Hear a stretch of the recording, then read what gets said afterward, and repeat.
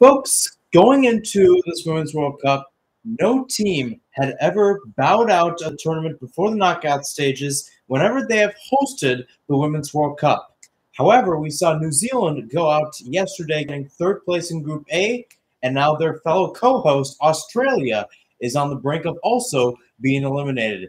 They need 3 points today against Canada to keep their tournament hopes alive and possibly maybe get the first seed in Group B. On the other side, you have Ireland against Nigeria, with the Nigerians, the Super Falcons, up first in the group against the eliminated Irish. Could be an interesting one to see who gets on to the knockout stage. You've got three teams, Canada, Australia, and Nigeria. Two of them are on. One of them, their season ends tonight. Hello, everyone. I'm Mahirson Hassan, and thanks for tuning in on what is an early Monday morning for me here in Phoenix. Glad that you could tune in on what is a Monday night over in Australia. Melbourne, our setting of Canada versus Australia in the Rectangular Stadium, and Lang Park in Brisbane, which will be home to Ireland versus Nigeria. We've got Canada, Australia on the left, Ireland, Nigeria on the right. Let's go to the starting lineups, and we will start off with Ireland versus Nigeria. Starting off with the Irish. They're going to a 3-4-2-1 tonight with a couple of changes, going from a 3-4-3, which was seen last time against Canada. Courtney Brosnan in goal, Megan Connolly, Louise Quinn, and Niamh Fahey across the back, Katie McCabe, Rusha Littlejohn, Denise O'Sullivan, and Lily Agg across the midfield, Sinead Farrelly and Heather Payne as your two attacking midfielders, and Kyra Carusa up top. Payne and Agg will be your new players. For Nigeria, in a 4-2-3-1, similar to what they've posted against Australia, Chiamaka Anandozie in goal. Your defenders across the back, Ashley Plumtree, Blessing Demehin, Osinache Ohale, and Michelle Alozie. Holding midfielders will be Halimatu Ayinde and Christy Uchebe. Attacking midfielders, Uchenna Kanu, Antoinette Payne, and Rashidat Ajbade. Up top, Asisat Oshola. On to Canada and Australia as teams start to break the huddle in both. We'll go to Canada's roster, a 4-2-3-1. Only change is Christine Sinclair back up top. The rest of that lineup, you've got Kaylin Sheridan in goal, Ashley Lawrence, Vanessa Gill, Kadisha Buchanan, and Jade Riviere across the back. Julia Grosso and Quinn will be in the midfield. Jordan Heitema, Jessie Fleming, and Adriana Leon in the attacking midfield. For Australia, a 4-4-2, the same as they posted in that loss to Nigeria. Mackenzie Arnold in goal, Steph Catley, Alana Kennedy, Claire Hunt, and Ellie Carpenter across the back. Emily Van Egmond, Kyra Cooney-Cross, Katrina Gorey, Haley Rasso across the midfield, Caitlin Ford, and Mary Fowler up top. And we are underway in both games. In Canada, Australia, the Matildas will be in their turquoise outfits, all turquoise outfits in that regards. Going from right to left, Canada in the red tops, black shorts, and red socks, going from left to right. Ireland and Nigeria, we've got Ireland in the white tops, white shorts, white socks, going from left to right. Nigeria in their all dark green, going from right to left. I'm going to try to see if we can refresh. Feed is not working that well. We're going to try our best here to try to call both matches. If not, oh well.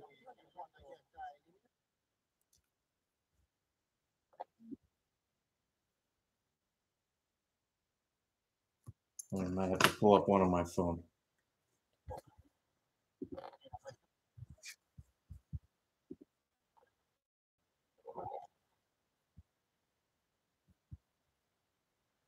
All right. So back with Ireland, Nigeria. That one's still going. Canada, Australia. We'll have to pick a little. Like I said, might have to put one on my phone just in case one of those two streams conks out during the time. If it happens, that's all right. There's a long ball sent forward here for Ireland. That's going to be collected by Anandozie. Target there was Heather Payne there on the end. First led by Vera Paul. And from Netherlands, has done a lot of great work for home country, but now getting a chance to rep at the big level. Spent a lot of time at the international level in Scotland, coaching for home country Netherlands, and then still in Russia, and then down to South Africa. Those were 2.5 minutes in Canada, Australia, 1.5 minutes in with Ireland and Nigeria. The other coach for Nigeria, Randy Waldrum from the United States. This is his second stint coaching at an international level. Coached Trinidad and Tobago 2014 to 2016 when he was also coaching in the NWSL. I should also mention, too, with Waldrum, a lot of his stints have come with his fellow college soccer teammates. Nonetheless, ball sent into the box, and that one is caught there by Courtney Brosnan of Ireland. The delivery, that is, from Antoinette Payne. Meanwhile, it's back to base for Australia. Mackenzie Arnold getting some of her first touches of the match. Ball again, back and forth it goes. As the ball is played forward, maybe a chance here for Caitlin Ford to break, or rather Fowler. It was played back by Buchanan. Australia needs 3 points to advance today. I forgot to mention this at the top of the show, but here's what the group looks like. Nigeria at the top with 4 points. Canada in second with 4 as well. Both of them have a +1 goal differential, but Nigeria in the first place spot because they have 3 compared to Canada's 2. Australia is third with 3 points. Ireland is fourth with 0. Throughout the night, we'll be keeping track on what changes, how much it changes as well. Long ball sent forward, knocked down by Asisat Oshola, and chested down there by Ireland's Lily Agg. And just a rather interesting clearance there by Brosnan. Thrown for Nigeria deep in the attacking third. Thrown out for Canada. Taken by Jade Riviere. Headed up by Sinclair. Still in some area and then cleared out. Maybe a chance for the Australians to counterattack here. Canada bringing some numbers back. Australia bringing some numbers forward. Overlapping run in the middle. Now it's a cut in. Out of cut. Just caught up in the middle. So many chances. Nonetheless, back with Nigeria now. Antoinette with the ball in and just skips past everybody. Another goal kick for the Irish. Going deflected off of Ford, and with that we got Australia's first throw-in. 5th minute in Melbourne, 4th minute in Brisbane. Steph Catley with the throw-in down the line. Picked off there by Adriana Leon and knocked back by Sinclair. Was deflected, though, so it was not deflected. So it will be an Australia goal kick.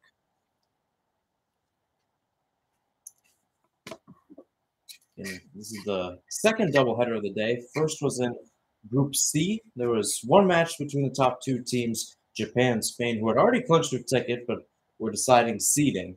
Japan won 4-0 in that matchup.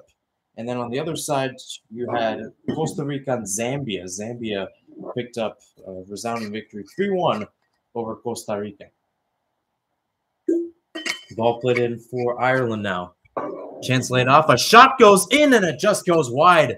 First real chance of the day, and Katie McCabe, the captain, who scored from an Olympic goal against Canada, so close to making it 1-0. Great build-up, too, by the Irish. A great turn laid off there by Farrelly. But in the end, about edge of the box, too, McCabe took it first time and just trickled wide, much to her dismay.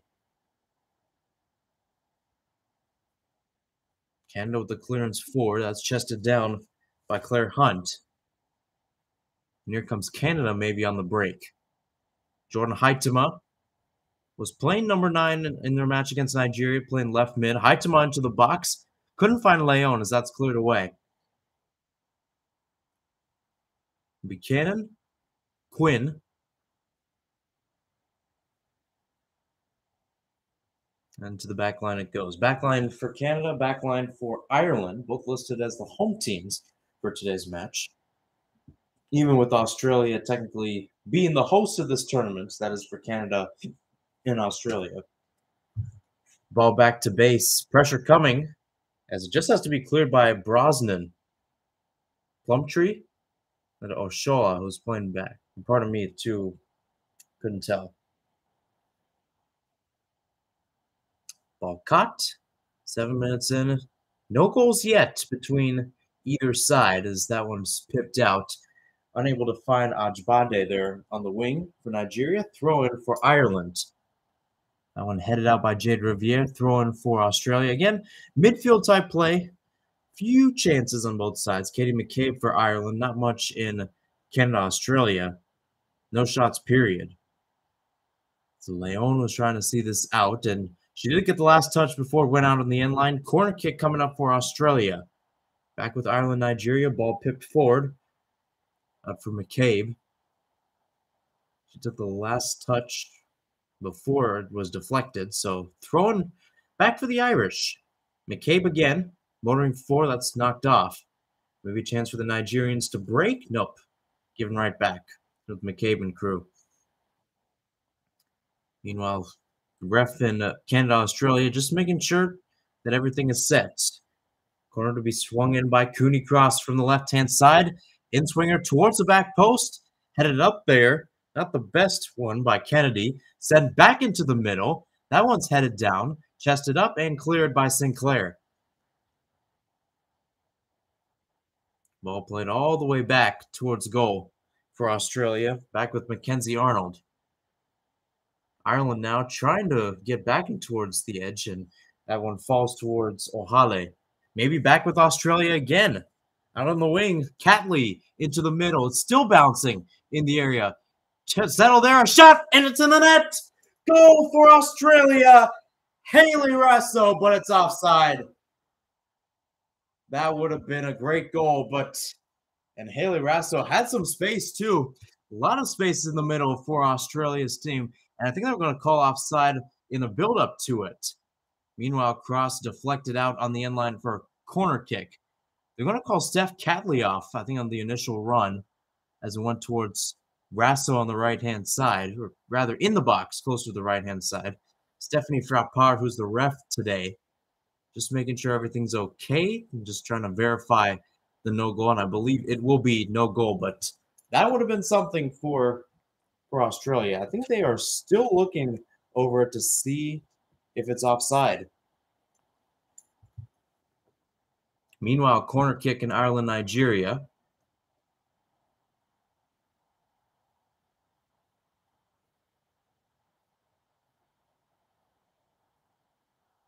Oh, she's reneged it!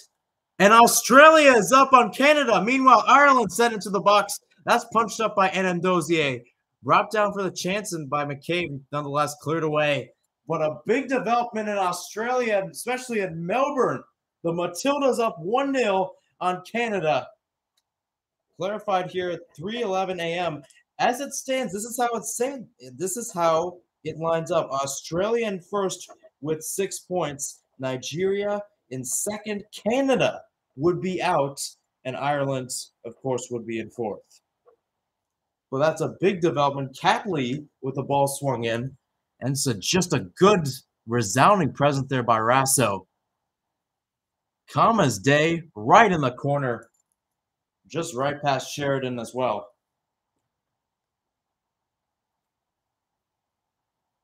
But what a chance, what a finish there for Haley Rasso of the Matildas. 74th cap, 13th goal for the side.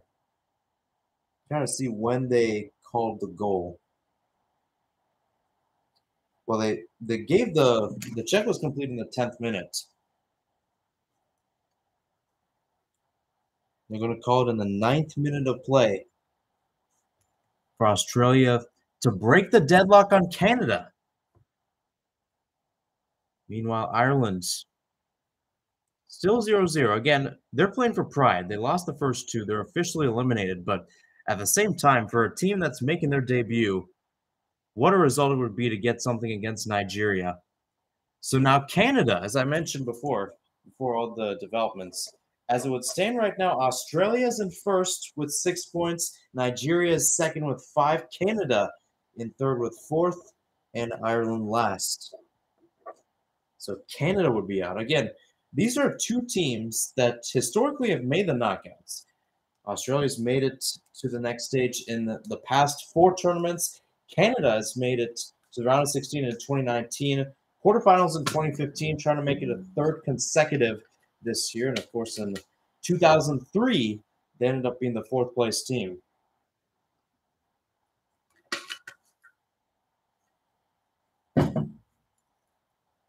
Meanwhile, Australia back in the middle, a chance again, and this time it's saved by Sheridan. Rasso was looking for the double. You could tell the entire stand was ready to explode. Oh, man. Haley Rasso with so many chances. So as it stands, 13th minute, 0-0 between Ireland and Nigeria, 1-0. Australia finds himself up on Canada. So now the question becomes, as Anandozia's got the ball, pressured but able to get it out. The question becomes for Nigeria, do you want to go get a goal here? Because as it stands, Australia gets first. I bring that up because most likely whoever gets the first place spot is going to face the runner-up from Group D. That is Denmark or China. If you get the runner-up spot in this group, though, you end up playing England, the 2022 Women's Euro champions. And that's the interesting question. That's the interesting question that one must ask themselves is, do you get that goal? Meanwhile, Canada just has to get a result to stay alive. Back with Haitama, edge of the box, back with Lawrence. She'll circle around. Pip towards it, was blocked away. Nonetheless, chested down. Grosso sends it in, and that's headed out there by Catley.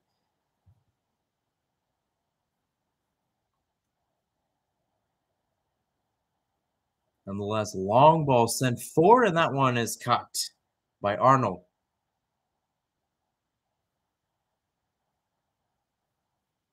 No chance here. It's picked off here by Nigeria. Maybe this could be an interesting development. In towards Oshola. In a clear shot. Just wide. Trying to pull the magic she did against Australia, getting the game winner. This time, just steered wide. Asisato Oshola, the Barcelona striker, so close. As I just mentioned, I mean, if you're Nigeria, you want to get that first seed spot. So close to putting themselves in a position right there. Still 0-0 between Ireland and Nigeria. Meanwhile, it was Alana Kennedy, the clearance, going for Canada. Once again, the deep in the attacking third. Again, as I mentioned before, Australia can't do much when it comes to getting a first seed spot. The only way they get a first seed is if Nigeria doesn't pick up full points against Ireland. However, that's pretty much it. At the same time, you might want to assert dominance, right? You want to assert dominance that you can be a team that can go the distance. How about Japan earlier today? Beat Spain. Spain, mind you, 4-0. And then even like for a team like Ireland too, Costa Rica, Zambia, between the two eliminated sides, Zambia got their first Women's World Cup victory, winning at 3-1. Sheridan with the boot forward. Callie's going to head it down. That one's picked up by Fleming as she tries to go forward now with Leon. Leon now on the right. What can she do? In the mix. Edge of the box, now heading back inside. Leon crossing back post a little too far for Haitama, who was trying to get ahead to it. But nonetheless, so many chances. And they're going to show they're showing the replay right now of how Catley was offside in the build-up to the Rasso goal. And it looked like it might have been Vanessa Gill, the center back, that kept her onside. 17th minute in Melbourne, 16th minute in Brisbane. Canada down 1-0 against Australia. Ireland and Nigeria tied up 0-0. Now with Oshola off the turn. That's one's cut away there. That one picked off by Connolly. Connolly on the receiving end of an own goal against Canada, which essentially tied the match up before Adriana Leon, who is playing today on the right-hand side for the Maple Leafs, made it 2-1. Clipped in a little too far as that's headed out by Quinn. Cut out, cut in, cleared away. Long ball, long clearance by the Aussies.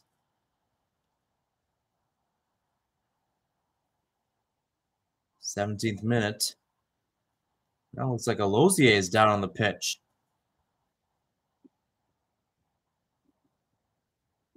Still not much. Let's take a look at this collision. Is Alozier down? Connolly was the one that kind of body checked her. No foul was given, though. But it looks like Nigeria with, once again, another attacking option. Alozier able to get up on her feet. She'll be the one doing the honors with the throw in there. So all eyes on Canada, Australia. As I mentioned before, Australia now in the lead for Group B after coming in third. If it stands the way it is right now, Canada would be the one team heading back home. It's Lawrence.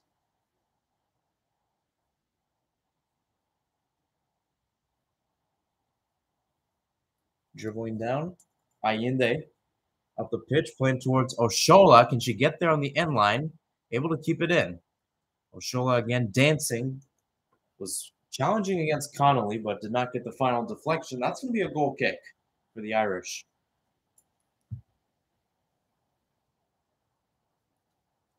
Back with Kadisha Buchanan of Canada. How does Canada respond in a situation like this? You knew Australia was going to come in with fire and power, right?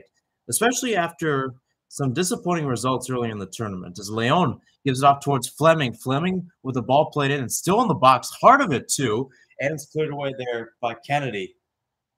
So many chances. Again, and Haitama has just been lurking on that left-hand side. Might be a blessing in disguise that Canada has put her in that situation. Because earlier in the tournament, they were almost doing like a stack between her and Christine Sinclair, where Sinclair was playing an attacking midfielder position and Haitama was playing up top. Ball played through a little too far for running Rasso. Right now, her goal is all the difference at Melbourne Rectangular Stadium. If it stands, her goal is the reason why Australia stays in this tournament and wins Group B. So now it depends. If you're Nigeria, you can get a goal, which would put yourself back in the driver's seat, or it could be down. Nonetheless, chance maybe for Ireland, so that's one's cut out. You also have to understand this, too, is that if Nigeria and Canada both lose, Nigeria's got the goal differential, but if it turns into an idea that Canada can get goals forward, then it goes down to head-to-head. Both those teams had a scoreless draw to start off the tournament. After that, it comes down to disciplinary tactics. And Canada's got a less amount of yellow cards. It's based off a disciplinary system, actually. So if you look at yellow cards, Nigeria has less yellow cards. They've got 3, Canada has 4.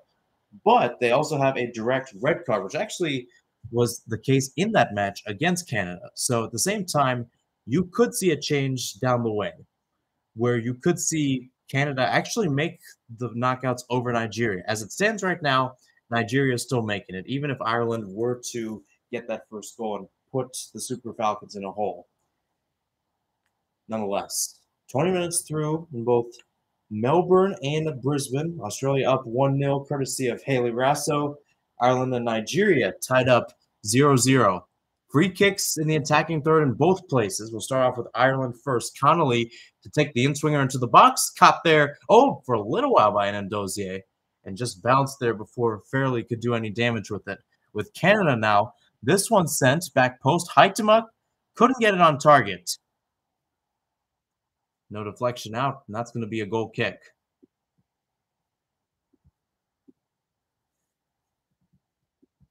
So still so much to be played for here, though. I mean, at the same time, you could have Australia kind of edge out the difference. You could have Ireland and Nigeria kind of fighting for stuff. Could be interesting what ends up happening.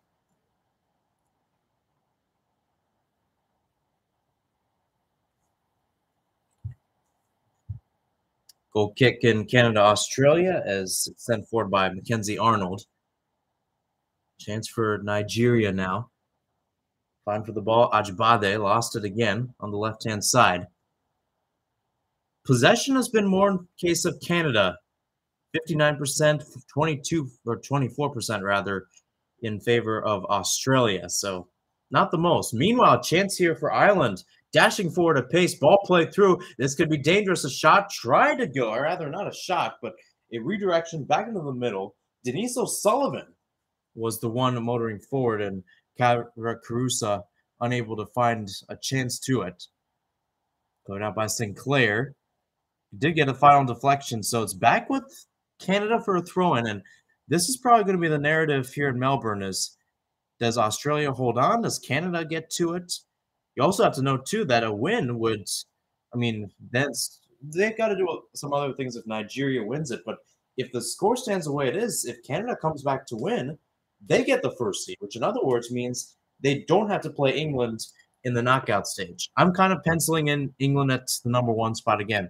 We've seen crazier things this Women's World Cup. I wasn't expecting Japan to beat Spain 4-0. So, again, things like this occur. But we're about halfway through the first half in both matches. In other words, quarter of the way through, Australia up 1-0 on Canada. Ireland and Nigeria tied 0-0 right now. I'm Harrison Hostin. Thanks for tuning in on what is a Monday night in Australia, Melbourne, and Brisbane, the sites of your 2 matches. Early morning here in Phoenix at about 3:24, but 13 minutes ago, 3:11 a.m., it was officially given that Australia has now taken the lead in the group in first place, and Canada has fallen to third. So in other words, it would be the team from North America in this group that would be on their way out. Back with goal with Sheridan for Canada. Back in the back line for Ireland. Spread across the back. Niamh Fahey, Louise Quinn. Back with Megan Connolly.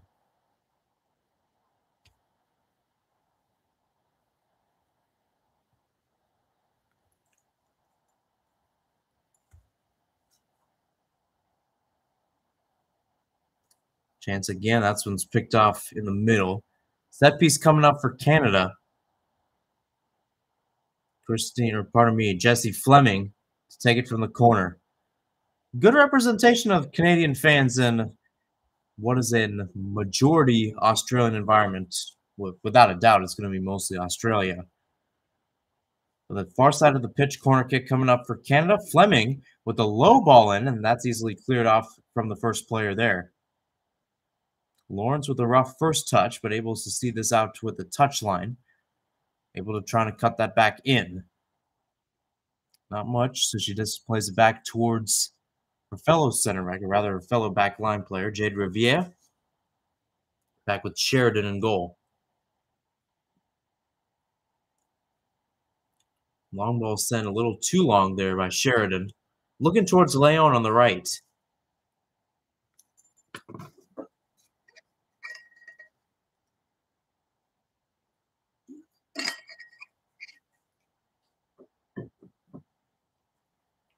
Look at Tony Gustafsson, the head coach of Australia, giving some instructions to his players. He told media earlier this week that if Australia fails to qualify for the knockouts, it would go down as a failure. Meanwhile, chance for Ireland sent in. Long shot, and not the best shot for sliding, sliding Fairley, who was trying to get contact. Again, a good combo there, as was Heather Payne getting on the right-hand side. The 2 attacking midfielders unable to connect there for Ireland. So Australia's up 1-0, and not to mention, by the way, Sam Kerr, probably the darling of Australia, the darling of this 2023 Women's World Cup, on the bench to start off. Of course, suffered a calf injury in practice, so she was out for the first 2 matches. She'd be making her first appearance tonight. Meanwhile, Nigeria in the attacking third. Long ball sent in, and it was a little too high, a little out of play for Uchenna Kanu, who was the target. Ajbade there with the poor service.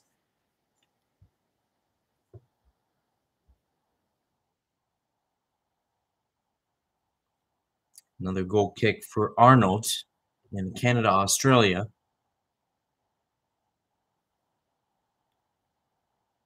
Again, only 1 goal so far. Australia up 1-0 on Canada. Ireland and Nigeria is still 0-0, but at the same time, you still have to consider what a goal would do for Nigeria.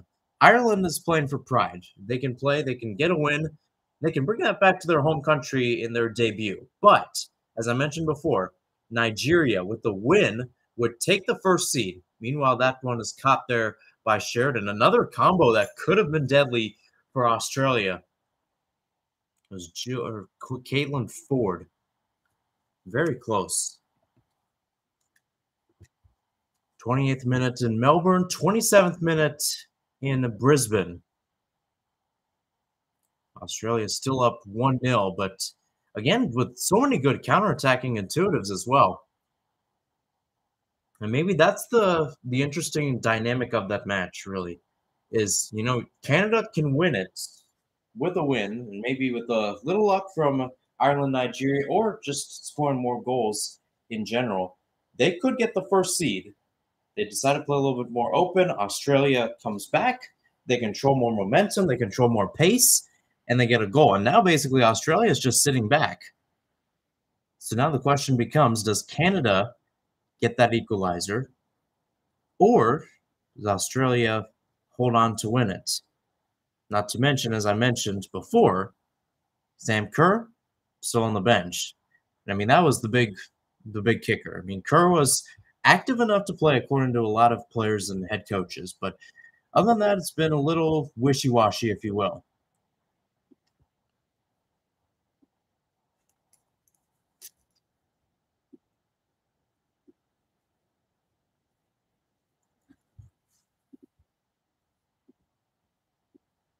Let's get all these windows straightened out. There we go.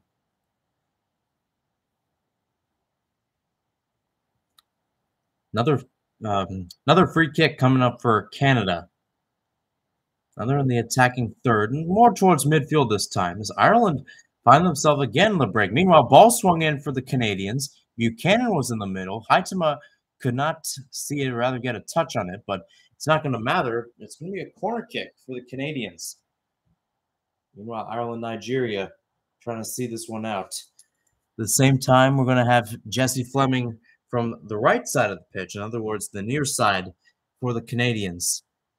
They need a goal to equalize. They need to equalize to advance. Simple as that.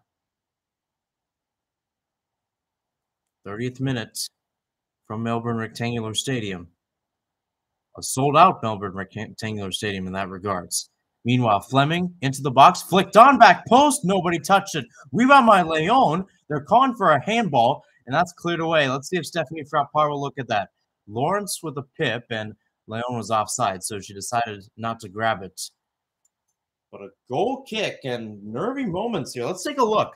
I think that might have been a handball. Initial flick from Grosso, and there's possibly some talk on Ellie Carpenter maybe being called for a handball. Again, it was an interesting deflection from the angles we saw. I don't think there was enough to officially say it was. And even if it touched her arm was close to her body. So, in other words, it was in a rather natural position instead of unnatural. Again, their rules for handball are much more relaxed compared to what seen maybe in a lot of men's club sports, where usually it's like if the ball touches the hand, period, it's a penalty kick. In this tournament, it's if it has to be unnatural. It cannot be simply the touch of the arm or the hand.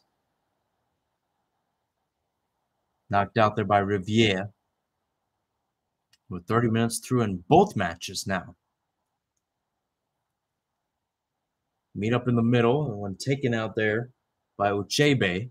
Uchebe double team. Still able to keep the ball, though. Kudos to her. A split pass out to Oshola. Not the best first touch, as it's cut out there by Littlejohn. Ireland with only one goal in this entire tournament came from the corner kick spot against Canada. Katie McCabe, the captain, to do it. There's Riviere. Riviere cutting inside. Another layoff. This one towards... It was number 14 they listed. It was Gil, probably. Yeah, it was Gil.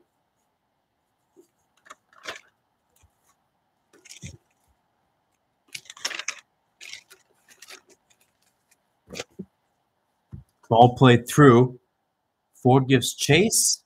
Played back by Riviere and booted forward by Sheridan.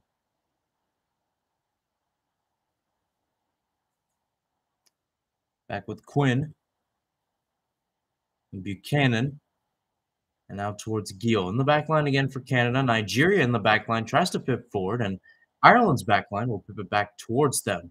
Long ball sent, a little too long as it goes all the way back towards Brosnan in goal. Canada, meanwhile, a long ball sent in their favor. Can't find Haitama. Fleming was giving chase, but able to cut it out there. Good work. I believe Cooney Cross was the one doing so. Here's Lawrence. Lawrence in some space. Ireland also with a chance that's knocked away. Still 1-0 in favor of Australia. Still 0-0 between Ireland and Nigeria. Maybe a chance here. Edge of the box, laid off to the middle. That one's cleared away. Now still in the area. It's Rasso in the end. Rasso with a shot deflected. Rebound is right towards goal. A shot is in. And it's a goal, a second one for Australia. They are jumping in the box. 34th minute. And it's 2-0 in favor of the Matildas. They can breathe a sigh of relief. For Canada on the other side, one of their players is down. Let's take a look at this build-up. Because his first brought up Mary Fowler. Played outside. Rasso, there was the shot. And now they're checking if Ellie Carpenter, who was in the middle, was offside. She wasn't able to get a touch, but Fowler slammed it on the rebound.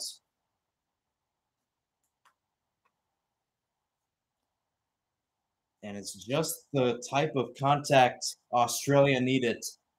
Up 2-0 against Canada here, 35th minute. I think this team stepped up. A lot of the players said that with Sam Kerr coming back, playing active, they said this was going to be a game. You can tell in the lineup that this team can play better. They can breathe a sigh of relief. And I think you can tell from the way Australia's played. On the counter majority of the time, but able to get contact. It's been that kind of day. Meanwhile, Kanu and Nigeria down 0-0, or rather, not down, but still tied. Meanwhile, the Canadian player that was dealing with the injury, I believe it might be Khadijah Buchanan from what we've seen. Again, don't quote me on that, but it looks like it might be Buchanan. But 33rd minute of play, so 34th. So, if you will, about 3:34 a.m. we'll call it, here in Phoenix. Australia now taking a 2-goal lead. And they now have a +2 goal differential. Again, for Australia, the only way they would get that first seed is if Nigeria does not pick up full points. That's it. That's it. If Nigeria picks up 3 points, the Super Falcons are your first seed, and Australia's second. Now, Stephanie Frappart is now checking again, this time to see if the goal will count rather than a no-goal counting. So, would be an interesting development for the Matildas. Mary Fowler was the one that tapped it in. She was onside, but the question becomes is in the build-up to it, with Rasso's shot, with Carpenter in the middle, was Ellie Carpenter offside? Oh, wow, Buchanan's still getting treatment. Frappart is going to head to the monitor to check this. So hold on to your horses in Melbourne. Australia could still be within reach from the Canadians. But as it looks like right now, Australia is on their own campaign of their own. I think, well, that's one thing. And now I think the other question is, was Carpenter tripping Buchanan? Because Buchanan was trying to play the ball in that situation. Essentially, Carpenter crossed it out. Meanwhile, chance here for Ireland. Edge of the box. Cut out. Now the edge. McCabe sending it back in. Back post. Headed up again. Once and twice caught there by Enendozier. There's so many different questions that could be given. Frappart out of the VAR booth. What is her verdict?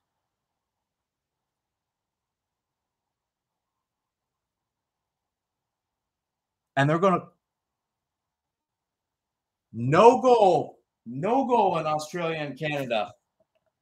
So the Canadians are still within reach to equalize on the Aussies. They're going to call Ellie Carpenter offside here, which is an interesting move because it was at around the same fraction, maybe a little bigger, but around the same fraction where Steph Catley, although Catley was found onside, this time Carpenter, I believe, stuck out her leg. Now, the question is, did she get a touch to it? She didn't, in my opinion. I don't like that move from Australia. I don't like that move from the refs either because that puts them in a position where it's a little interesting. Nonetheless, Matildas keep on attacking back with Catley on the left. Caitlin Ford tempting Rivienne Leon. Able to keep it on the left. Still dancing, still playing around with the ball. Clipped up and chested down there by Giel. Cleared away. To note, Buchanan got some treatment. She was on the touchline. Now she's back in. So Canada's back to playing with a full 11.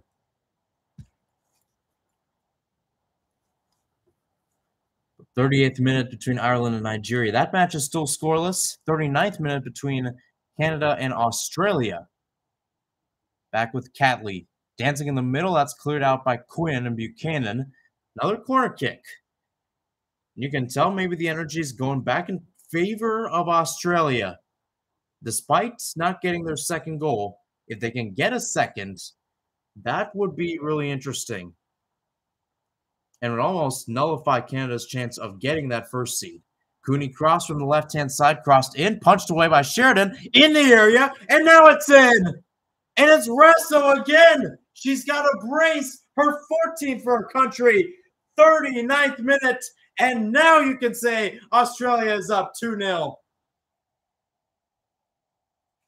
Oh, what a bounce. What a shot. And again, if I'm not mistaken, I think Sheridan was just caught up in a position where she just couldn't play back. Let's take a look at that because I think Canada might have misdone themselves on this. Yeah, it was a missed punch there by Sheridan. And Quinn, on their knees right now, just unable to clear it. And it fell right towards Rasso.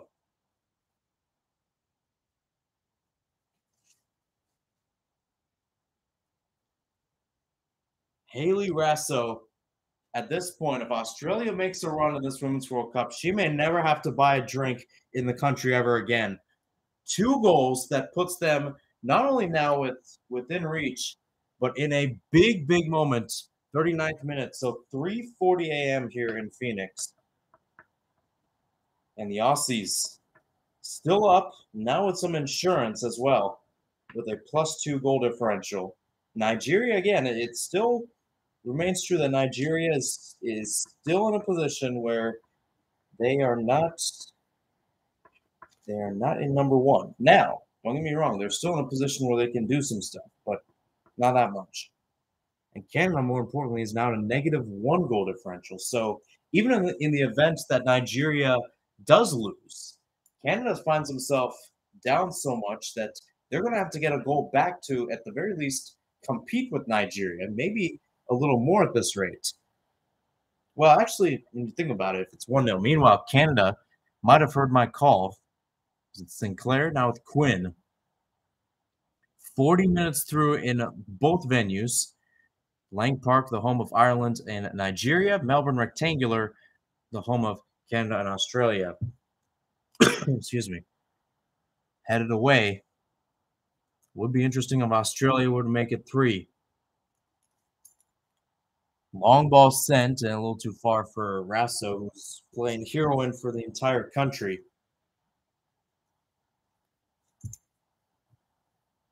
Nonetheless, ball sent in, and Dozier missed on the ball. Nonetheless, no options for the Irish to tap that in. Cleared away by Kanu. The Irish keep on attacking.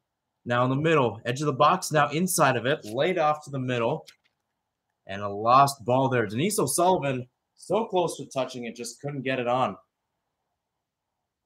But Ireland, I mean, from what we've seen in that match, Ireland has looked like the better team over Nigeria. So you never know what to expect. We never know. Yeah, I mean, even in this one, too, with Sam Kerr on the bench, Australia up 2-0. And I mean, that's the biggest thing when I do these broadcasts, and even when I'm just watching as a fan, is I ask myself the question: is this team good because of the result, or is this team just super bad? And sometimes you look at like Australia beating Ireland by only one. You're thinking maybe Ireland's not good. I mean, Australia without Sam Kerr, but I think it has to do something with confidence. The way this team has come out, especially without holding that much possession. I mean, they've been second best in that category. The way they've been able to get that category is quite superb. Long throw into the box that's headed down. Sinclair and Fleming trying to track back. Back with Fowler. She'll have to dance back. With Catley and cut out by Riviere. Throwing with Ireland, Nigeria, who will be in Ireland's defensive third. And the Canadians look to break for a moment. Fleming out with Leon. Leon on the right with Sinclair in some space. Not the best touch as it's cut back and easily collected by Rasso.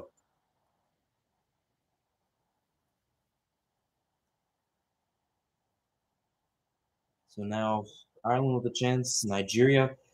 Asisato Shola had a great chance in about the 27th minute or so, but the chance in the clear was fired wide. And that leaves you with a 0-0 scoreline. Otherwise, the Super Falcons could be on top.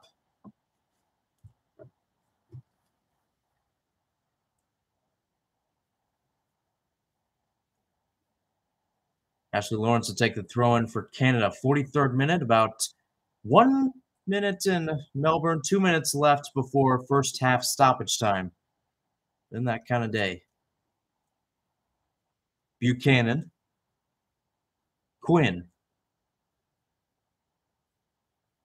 Played out. Back with Lawrence. Canada, 2 goals down, fighting for their Women's World Cup lives.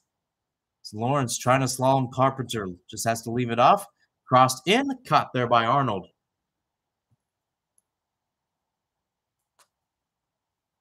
Corner kick coming up for Nigeria, by the way, in the 44th.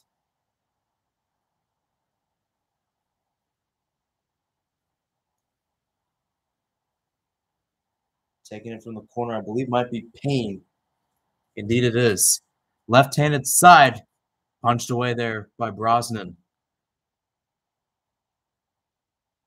Nonetheless, another pip, another header.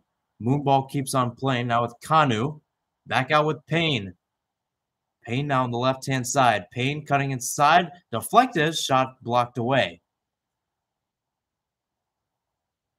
Payne with another cross in. Caught there this time by Brosnan. A little shove there by Kanu. Nonetheless, Ireland able to keep this a 0-0 scoreline for now. The 2 goals in this one coming at Melbourne Rectangular Stadium. Australia with their backs against the wall with 2 goals, courtesy of Hayley Rasso, the Real Madrid lady. 45 through, by the way, in that match. Leon lost the ball again. It was a good track back by Catley as she sends it forward. Buchanan on the Riviere.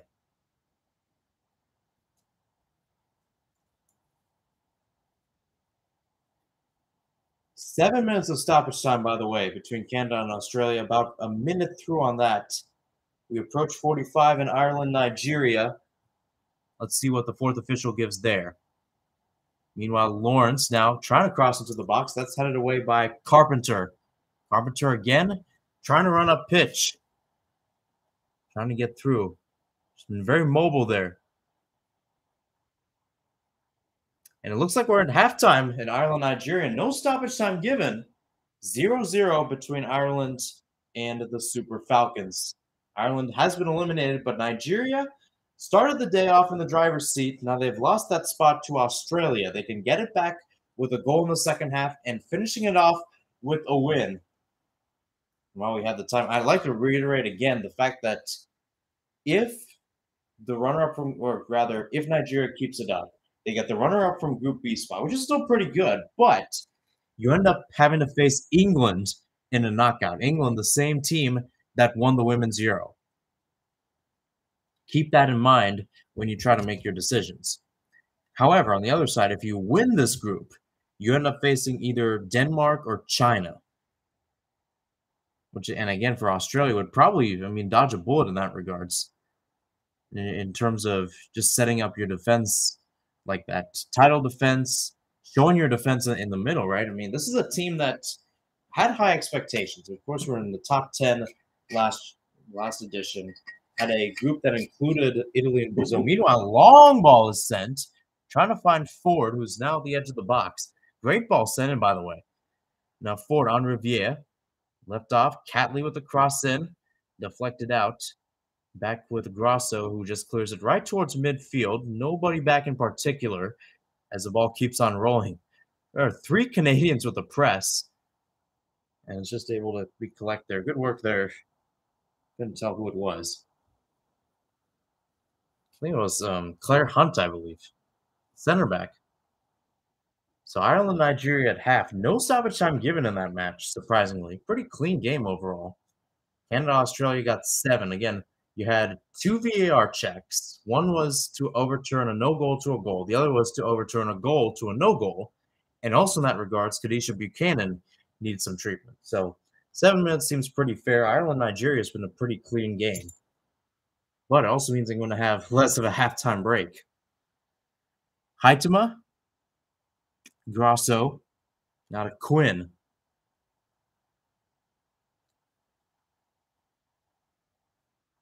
Buchanan,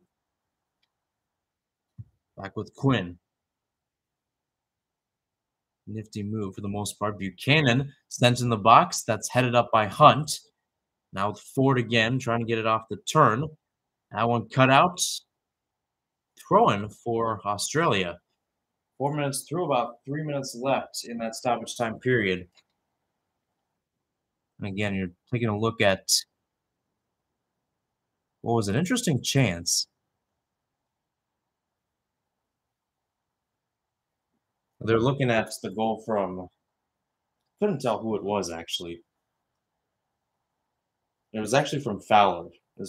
What was originally was a goal from Fowler. Then Stephanie Frappard from the VAR crew ruled it offside. But again, thanks for tuning in on this Monday morning for me. Monday night in Australia. The Monday Night Football has been living up to expectations. So Group B wraps up tonight. Saw Group C wrap up earlier today in favor of Japan and Spain. Now, they both qualified before match day 3, but we did see some changes. By the way, Tony Gustafsson of Australia has picked up a yellow card. To my knowledge, that's the first yellow card we've seen today in either match. So now Australia with 2 in that regards. Not that it would really matter. But so many highlights and joy across. Sam Kerr's enjoying it from the bench.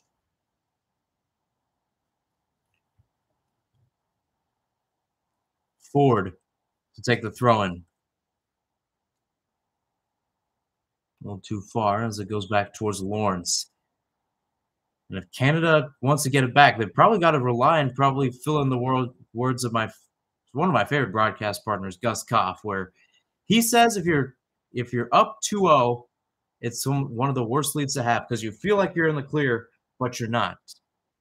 Canada needs to come back from being down 2-0, pretty manageable according to Gus, in order to keep their hopes alive. Not only, I mean, at this point, it's not a fact of are you getting the first seed. It's a fact of are you qualifying for the knockouts. It looks like the 2015 hosts and the 2019 round of 16 participants are bound on their way out.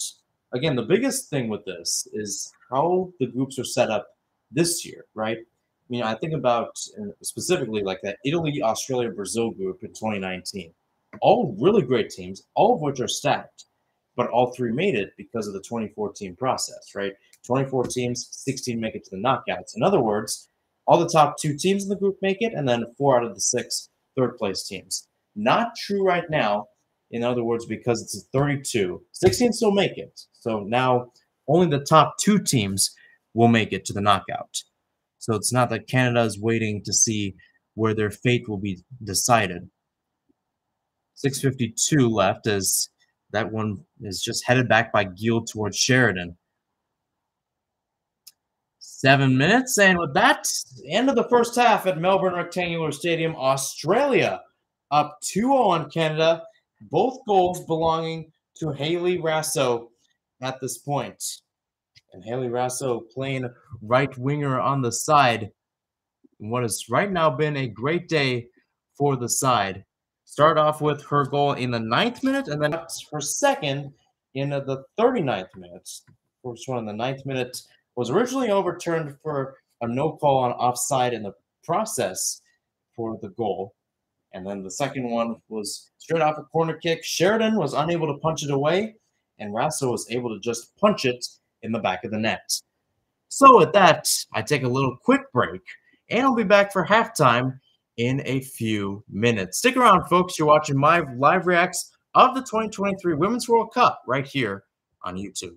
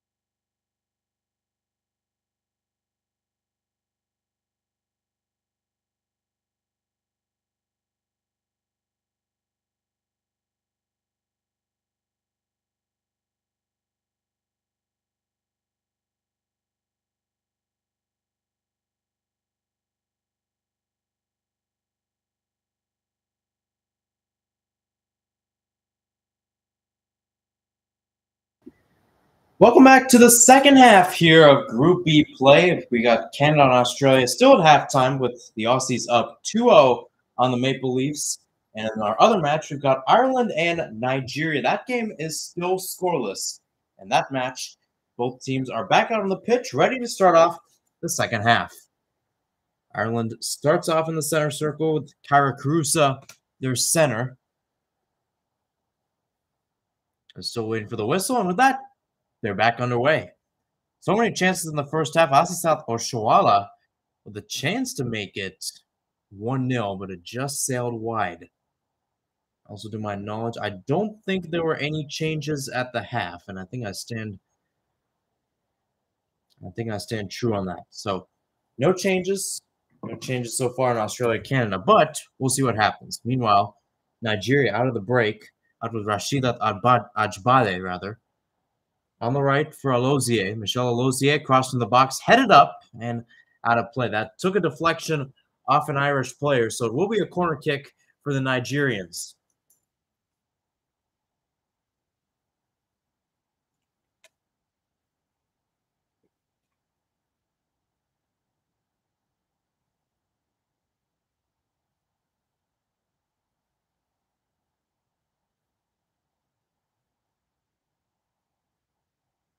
Corner kick coming up for Nigeria. 47th minute. Swung in and doesn't even get into the area. Not the best corner kick there by Antoinette Payne.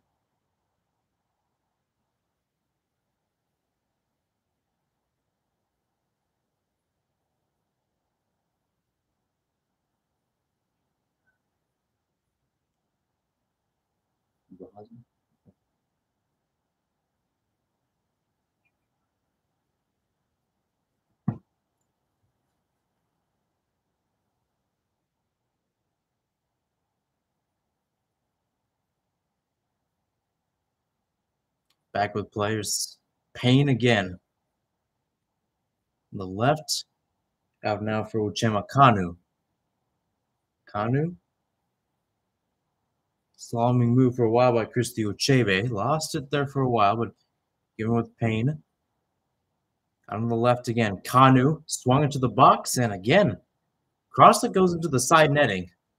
This time was in free play rather than off a set piece.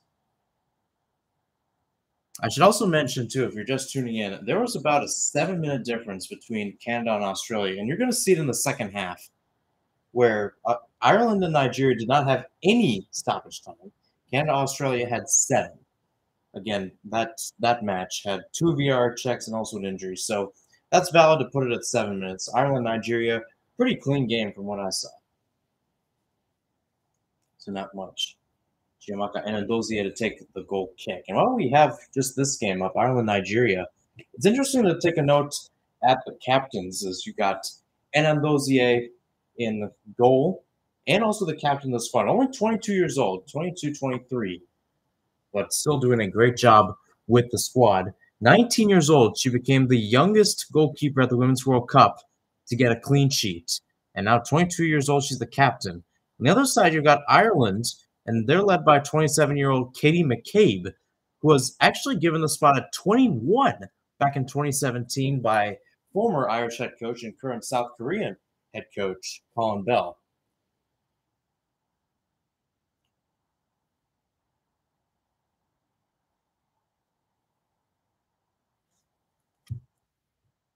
Touch there. Oh, what a nifty move, but got past Plumtree, but unable to get past the other one there. I believe that was Lily Agg on the right. Dribbling around, back out on the right. Some space for Alozier to go forward. Alozier trying to play through, and it was not the best there for Ajbade. Australia, Canada trying to get back in this one. Haley Razzo right now has made all the difference. And the Canadians can only sit and pout. 2 goals, first in the 9th minute and then the 39th minute. As it stands right now, even if Canada gets a goal back in that regards, Australia is still on to the knockout, and as it stands right now, they're going as the first place team because Nigeria is tied 0-0 with Ireland. Ball played forward, and Oshola gives chase. That's cut out there by Luis Quinn. Quinn, I believe, might still be down. Well, she was down for a while. She's able to hobble it off. That's actually a different player, Heather Payne, who is down. Let's take a look at the build-up to this. It was Carusa, and Payne was just cut out there. Not the biggest challenge in the middle, but whatever Kanu did, it didn't sit right with her feet. 40 minutes plus stoppage time left in that match. Australia and Canada still at the halftime break. No goals between Ireland and Nigeria. Australia up 2-0 on Canada.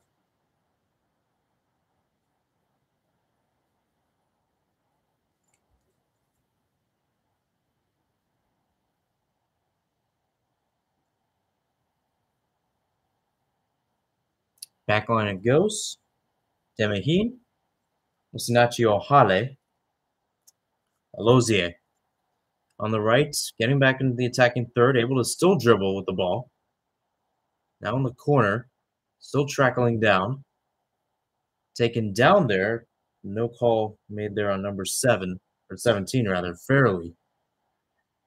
Australia and Canada are back out on the pitch. Jesse Fleming in the center circle. To my knowledge, no substitutions there. So both matches are now back underway. 52nd minute at Lang Park in Brisbane. 46th in Melbourne Rectangular in Melbourne, obviously. Down the line it goes. Chance here for Nigeria. Dribbling, cross into the box, header, and it's off the crossbar. Just the slightest of deflections there. Courtney Brosnan just able to parry it away. Otherwise, that's a goal. Connor with a great header, too, to possibly steer that in. We have to take a look at that. How about that? And even Connor knows it. That would have made it a 1-0 match. First off, a great dribble of the ball, too.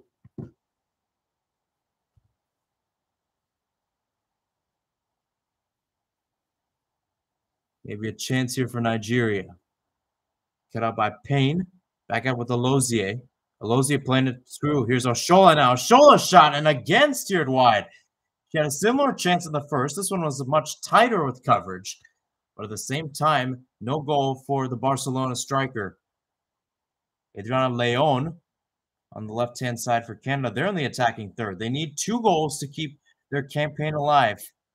Cross to the middle, cleared away. It looks like they made one substitution at half that I'm unaware of. So they changed that. But how about that? Chance by Kanu. And again, if it's not for Brosnan getting a touch on that header, it doesn't get steered off the crossbar, and it's 1-0. Meanwhile, Australia now. Fowler staying with the ball. She takes down Buchanan. And with that, we've got a free kick.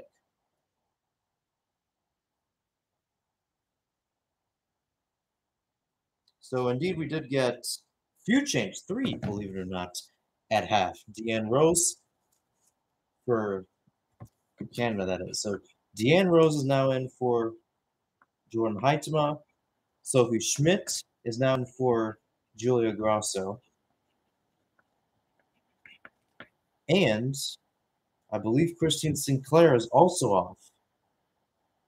You have Chloe Lacasse off for Christine Sinclair. That's an interesting choice, knowing that Sinclair, leader all-time in goals scored for a women's soccer player in the world, broke Abby Wambach's record about a couple of years ago, or 1 or 2 years ago, I believe. So Lacasse comes in, and Alyssa Chapman has now come in for Jade Riviere. That might be the one offensive change that we've seen. Riviere off and Chapman in. They need to try to get 2 here. Meanwhile, it looks like there's Aussie down on the pitch.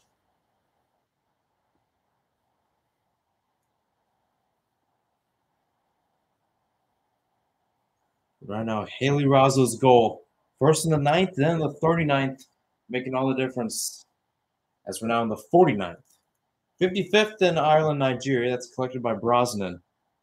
A couple of really close chances for the Nigerians, but it still remains 0-0. And thus, you still have Australia in first Nigeria would get into the knockout in second. Canada would be out in third, and they would be joining Ireland on the plane back to their respective countries.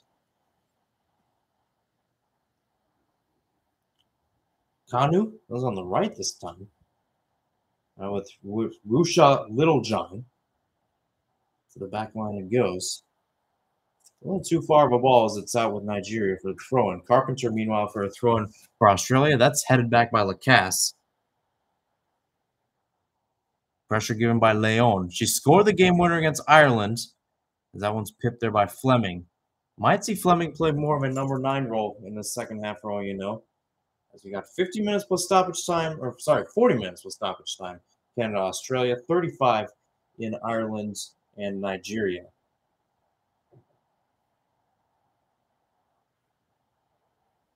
So I'm trying to find the numbers for Canada and Australia. So Sinclair's there. Lacasse is going to be at 20. Deanne Rose is going to be 6. Sophie Schmidt will be 13. And Alyssa Chapman will be 2. Only substitutions we've seen, of course, Bev Priestman's got one more in the tank if she decides to use it. Tony Gustafsson, on the other hand, has not gone to his bench yet. And I think more importantly, and that's the question for Australia at this point. You're up 2-0. Do you need to bring Sam Kerr into this position? Which I think at this point, and correct me if I'm wrong, but I think it's kind of unnecessary. I mean, you're up 2-0. You've got a solid defense. It's done quite a good job against Canada, at least through what we've seen in the first half. I don't think you need to bring Sam Kerr in and try to re-aggravate anything. Now, what I've seen from the media this week is that she is okay and ready to go. Obviously, those things can change, and it might have changed in the days leading up to it. Nonetheless, free kick coming, left-footed into the box by Ireland. That one's headed up, deflected. Oh, it's still bouncing in the area. Shot, well, no shot was taken in that regards by Louise Quinn, who was on her knees. Meanwhile, Australia is going to have to recycle. Clear up there in recovery. Meanwhile, another chance for Australia, and that one just skips across the box. And Haley Razzo, who's on a hat trick, almost got a touch to it.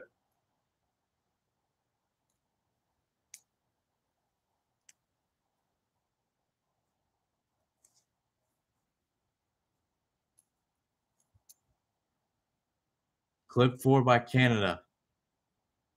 Leon gives it right back with Australia. If Haley Razzo can get a hat trick, I mean, we've already seen Melbourne Rectangular Stadium, an amphitheater that holds around 30,000 seats, explode whenever she's got the ball in the back of the net. We've seen it twice. She can get it a third time. It would be absolutely amazing. She's already written herself in the Australian history books. Can they do more? Here's Fowler now on the ball. Meanwhile, for Nigeria, Alozie caught up in the 2. That is a double coverage. Ford on the left, crossed in. That one headed away by Giel. Back again for Australia. A long shot. Back with Sheridan. She has to punch that over. Such a close chance to make it 3-0. Kyra Cooney cross from distance. Maybe 35 yards out, and it just had the piece to keep it on target. Wow. And its little high just would have dipped in at the right moment. And Sheridan using all of her length to get that. So Cooney Cross, fresh off that audacious attempt, is back in the far side of the pitch corner flag for another set piece. 53rd minute in Melbourne Rectangular. Australia still up 2-0. A 3-0 would officially be the Daggers. This one sent into the box. This time headed away. Back on the right-hand side, redirected in. That one's picked off.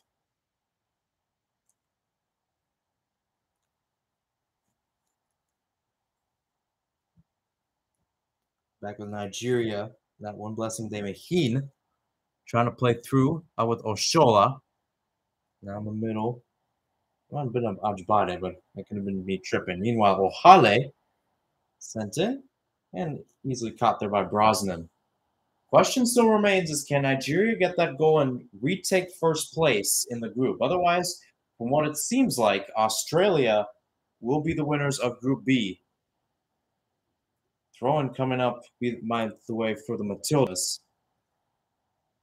Ellie Carpenter, right back to take it. Long throw, coming in, sent into the heart of the box. Headed away there by Giel. And seen out.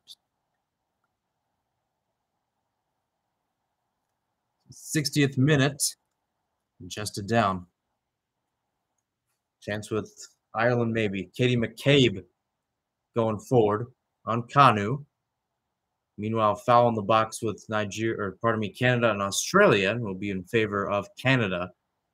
Sam Kerr remains on the bench here in the 55th minute. No sign of her warming up. So I might be right about that. It's like, again, you want Kerr to be in this position, but from what it looks like, your only objective was to get a win.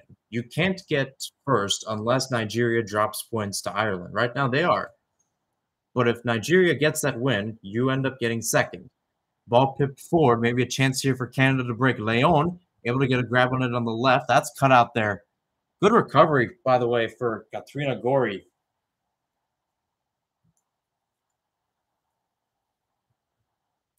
Sent forward, and again, another pickoff by the Irish. Meanwhile, Leon is down, grabbing her face.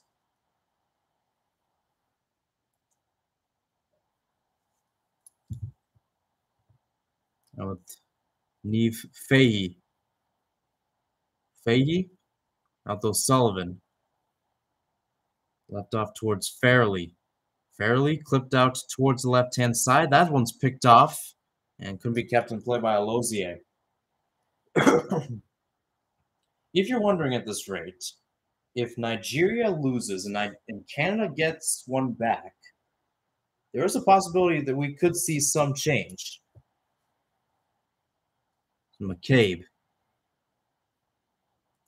Played outside, played in the middle, crossed into the middle. A shot comes in, that's deflected. Still in the area, and Ndozie will collect. Denise O'Sullivan trying to become the engine of this Irish team. As Leon sends it in for Canada. That one's headed up, still in the area. Back with Deanne Rose. Rose still fighting for the ball. She's got it there, trying to redirect it back. Cleared away by Gori. Still in the area with Fleming. Now a shot by Schmidt. Curler from outside the box goes over.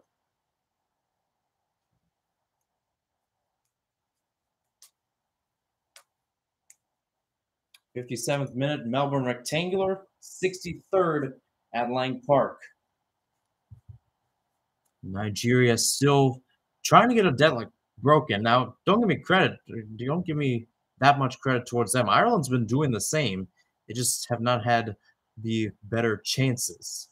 Nigeria, though, has played pretty well. Kanu with the header that if it wasn't for Brosnan just bouncing it off the crossbar, would have been in to make it 1-0. Canada now on the attack with Lacasse. Couldn't find Leon. That's the one thing. Canada's lacking that final product to get a true shot on goal. That's what it seems like at this rate. Again, they've held possession. So if there's any team that can show they can do it, it's Australia. Meanwhile, Ford on the attack. Numbers coming forward. Ford now at the end line. Crossed in. A shot just trickles wide off the post and in. And with that, it's 3. Mary Fowler, who was denied a goal off VAR in the first half, trickles it in off the post. 58th minute, and Australia is surely jumping for victory right now. Look at the build-up for this. Ford, by the way, Ford with a great run to just open up the space. That itself was just key to finding. Now, just in the area, crossed in, and again, I was thinking it might go wide. That's my mistake. And again, that might have been a back heel by Fowler. Just trickled in enough that it crossed the entire ball, that is, crossed the goal line. So now it's once again back with Nigeria. So that might be the dagger. Canada might be on the plane home. Now, the only way they could still be in this is if Nigeria still keeps it up. And I think even for Nigeria, in the sense that even if Ireland were to score a goal, they're under some protection, because now you can say here, as this happened at around 4:19 here in Phoenix, you can now say that Australia has now got a 3+3 goal differential. Nigeria is still 5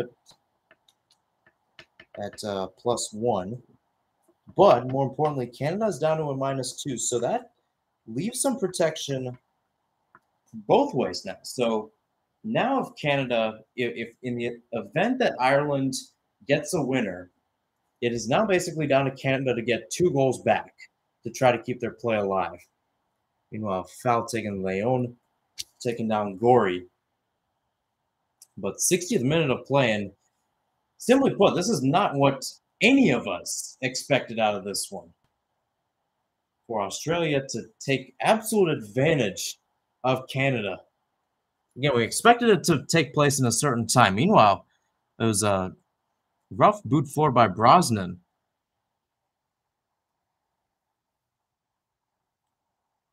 Again, you look at Ireland, Nigeria, that game unto itself. You look at what it means for both sides, including for Ireland, right? One of their final tune-ups, they were facing France, and they actually got a guard of honor from the 1973 Ireland national team. It was quite an honor. 50 years later, showing the growth of the game, showing how far it's coming. Now a team that's at the Women's World Cup pushed their take in as number 15 is Ajibade. Ajibade now playing on the left, and Kanu might be playing more central from what we've seen. Australia now back in the box with Fowler. Can't play in the middle. Razo was there. If she wants to get a hat trick, she can go ahead. And on that note, too, I mean, we did see a 4-0 result earlier today with Japan beating Spain. Can you believe that? Japan. And this was a Spain team that at the Euros, people were saying they're not going to be that good because Alexia Putellas is not playing. Now you have Putellas back, and the same remains true. Change coming for Nigeria. Asisat Oshola is going to be off, and checking in will be number 6. Let me pull up my notes here. We got that, and then Kanu checking out. So it looks like Onumonu will be coming in to play that number 9 role. She'll be wearing number 6, and then Monday will check in wearing number 11.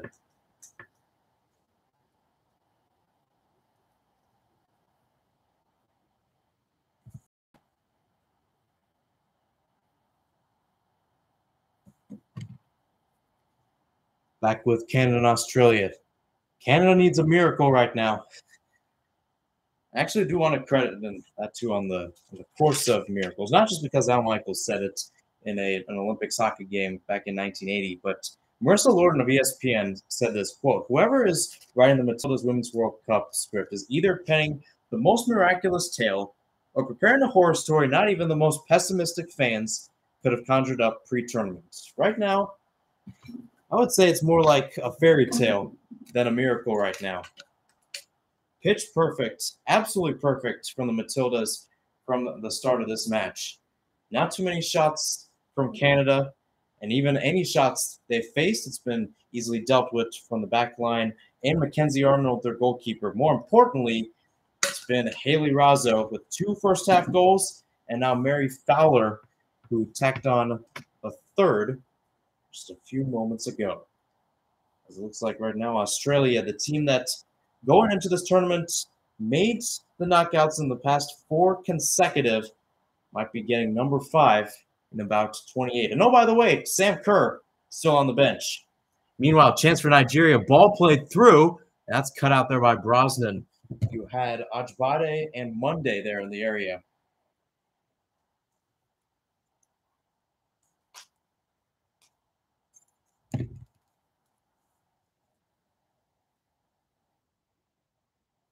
And Sam Kerr is telling her ladies it's about a mentality.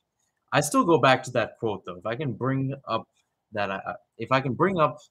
that quote and that article, I will, because like so many things went wrong. I mean, the fact that you have Sam Kerr announces before the tournament that she's going to be out for the first 2 games. Fowler and Luke both get concussions on the same day, and you have your head coach laughing about their training facility, and how they've been doing.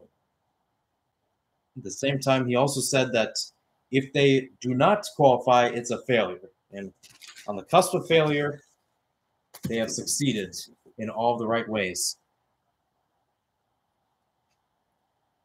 Meanwhile, back with Nigeria and Ireland, we're going to see changes. Veens comes in for Canada. Meanwhile, into the middle with Payne. Rough touch there, and Brosnan just has to clear it out. Not the best from Neve Faye, who's just trying to keep it in. Trying to do a little too much with it. Instead of clearing it first time, try taking a touch. Let's take a look at this. Again, it was a good ball played in, and again, credit to a lot of the players in the middle, including Antoinette Payne. Now, Lozier might have been fouled in the process, like from Rusha Littlejohn. And I think looks like it'll be a corner. It looked like someone was walking back. Meanwhile, Heli Razo is down for Australia. The 65th minute over there. 71st at Lang Park. Payne to take the corner kick from the right-hand side. Easy tap in. Left into the box. Brought down. Still bouncing around and now cleared away. Brought down as Lozier. Lozier's shot is blocked. And again, chances continue. Chebe was the one laid it off, and she had some good chances to possibly provide an attacking standpoint. Ball sent in, cleared away by Quinn. Lily Ag out there on the wing, and back to the center backs it goes. Fahey, Quinn, and Connolly. Australia, oh, can they be on the counterattack again? I think they are. Yeah, there's another chance. Fowler now on the left. Canada with numbers back, though. Fowler still dancing around. Fowler shot blocked up in the air. Gorey out battle for the ball. Canada now. They're going to have to remain hungry here and pull off an absolute miracle. Right now, they're the ones living in the horror story right now.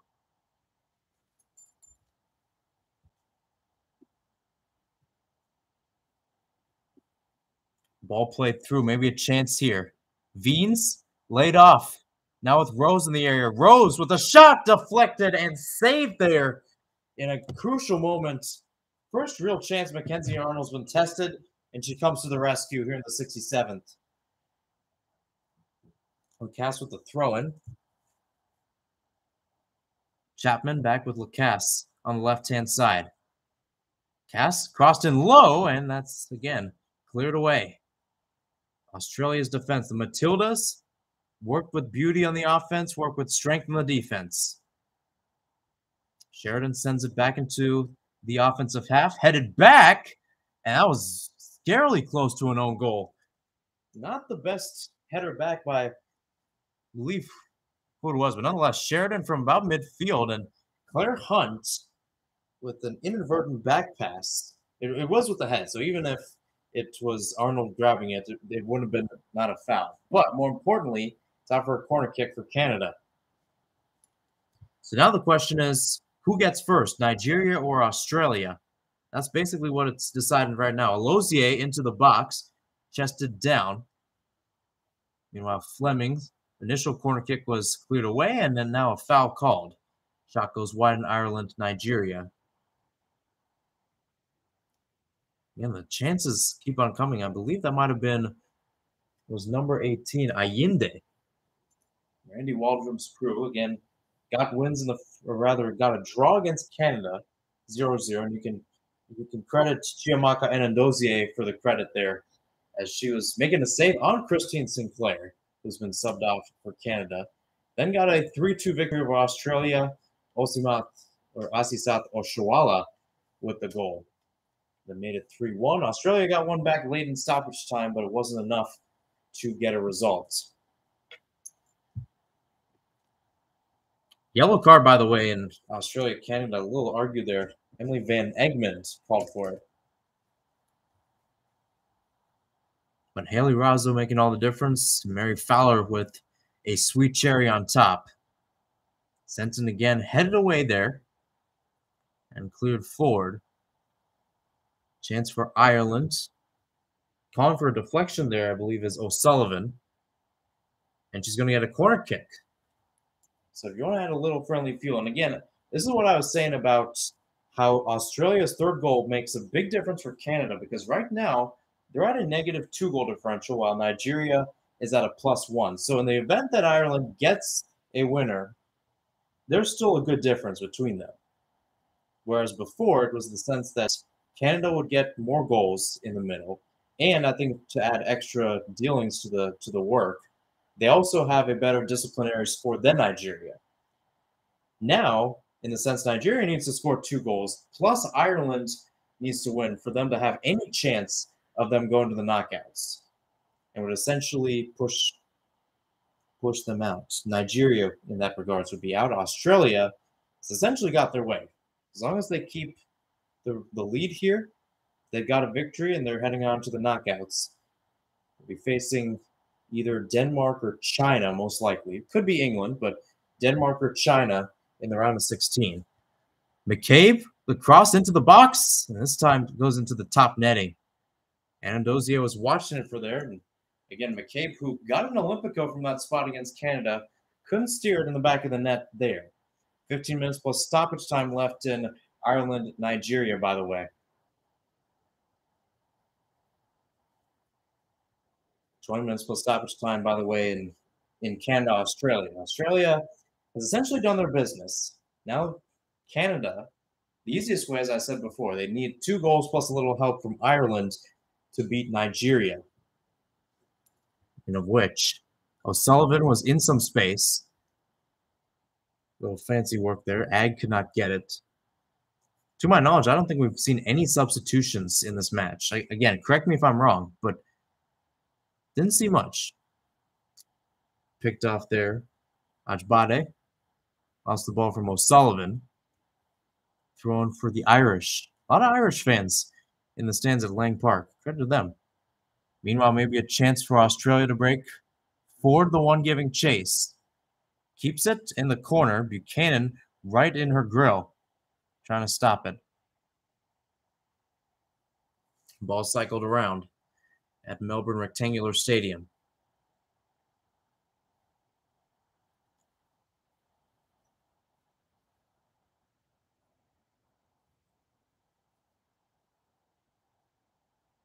Losing the ball there, giving it right back. This is how funny how it works, too. We had a scoreless draw in our simul yesterday with Switzerland, New Zealand, and Norway, Philippines, on the other hand, was decided on the scoreline of 6-0. Nigeria, long ball sent forward towards Monday. Monday against McCabe, M against M, 11 against 11, too, when it comes to their jersey numbers. Alozie, getting past the defense, trying to get it towards Monday on the right. And the question remains for Randy Waldrom's crew is how much do they want 3 points? How much are they satisfied with 1? Because you think about it, like in terms of putting Australia, the co-host against a team like England, that's going to be a barn burner of a matchup. That's going to be a round of 16 game that's, I think, in the top 3 at the very least in terms of matchups. Don't get me wrong. I think Switzerland, Spain might be interesting. Japan, Norway. But either way, I think both Group C teams, I think, are better than Group A, in my opinion. That's me. Pipped up and rather intercepted and cleared there by Niamh Fahy. Again, as I've reiterated throughout the night, Ireland, if they can get a point out of this, would be quite an establishment for their squad. One back by Onumonu, but she fouled one of the Irish, I believe might have been Ag in the process. Swung into the box there by Canada. And Fowler does it with Ford. She's able to track it there, getting off her back.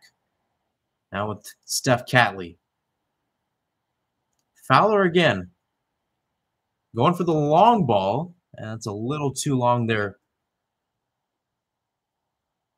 I believe that was for running Gorey, who's started to play higher in the center midfield. Yeah, she's got Razzo there in the middle. If Razzo wants to get the hat trick.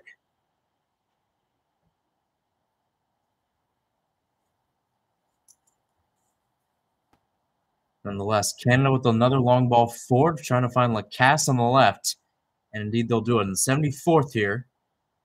Trying to cut inside. Lacasse. In the middle, Quinn with some touches. Back out with Lacasse on the left. Dribbled in low, and that's picked off there by Gorey. Now what do? Tries to spread it out towards Ford on the left-hand side. Foot race between Ford and Lawrence, and Ford will be the one to win that. Let's go back to Ireland, Nigeria. 80th minute of play there. Nonetheless, a shot comes in. That one cleared out by Gil. And a shot, long shot that is, from Nigeria. That's one sails well wide. 74th between Canada and Australia. 80th between Ireland and Nigeria. 10 minutes post stoppage time left in that one. And that's the biggest one of the night right now. Again, Australia had probably the biggest storyline of this Women's World Cup and the biggest one in Group B. But the question becomes, can Nigeria win the group, or does Australia win it? As I mentioned before, it's the difference between playing 2022 Women's Euro champions England or playing Denmark or China. Again, still solid teams, both of which are in at the top 15, but they're not England. And it looks like we'll have the curtain call that Hayley Raso deserves at the end of the day. She's got the winner. She got the insurance as of right now, as Vine checks in on the right-hand side. What a day for Hayley Raso, getting her 13th and 14th goals for her country. Meanwhile, Alozier sends us into the box and skips past everybody. Faye gets it on the back post. Carpenter dribbled out, throwing, but how about those smiles? Hayley Raso, with Captain Sam Kerr on the bench, was undecided whether or not she would start. She was left on the bench. The Australians show up when it matters most, including Hayley Raso, the Real Madrid player. Nonetheless, ball sent in. Falls for Schmidt in the area, and she skies it about 8 yards out. And Canada, again, with the missed opportunity. 76 minutes. That would have been something had that gone in.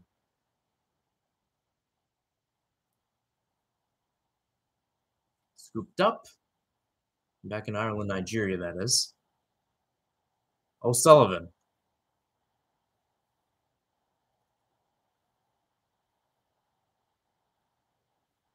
Back again. Meanwhile, Fleming on the right-hand side. This one whipped high into the box here. Header up. That's cleared away. Shot was taken. Anandozier with the save.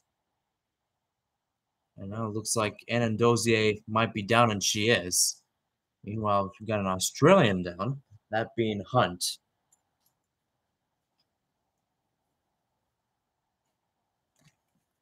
But it has been quite a hectic day. Again, not too many goals from what we saw yesterday. We saw 6 between Norway, Philippines, and Switzerland, New Zealand. Now, granted, it was 6 scored by Norway, and 0 by Philippines, 0 by Switzerland, 0 by New Zealand. Today, we got 3 goals by Australia and 0 by Canada, Ireland, and Nigeria. But the darlings of this 2023 World Cup, the team that was in the top 10 in 2019, back in the top 15 now, I believe they're now listed at 13 overall, showing their squad. Now, Ag and Payne are off for Ireland, by the way. Ag and Payne are off. Larkin and Shiva are on. So the first time, to my knowledge, we see Ireland's bench today. Got Larkin in 19, Shiva in 20.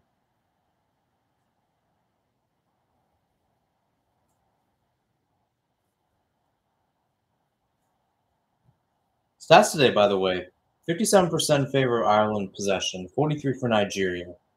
5 shots, 1 on target for the Irish, 10, 1 on target for the Nigerians. Speaking of the Nigerians, they'll be making their third change. Blessing Damaheen will be off. This is an interesting change. This is a center back coming off. And in that place will be Abi, Onome Abi. When you look at the history of Nigerian football, when you look at just how they played overall, Abi making her 3rd Women's World Cup appearance, I think Randy Waldron wanted to give her some minutes, especially for the work she's put in. Over 100 caps. It's the most amount of caps in history. Onome Abi coming in wearing number 5.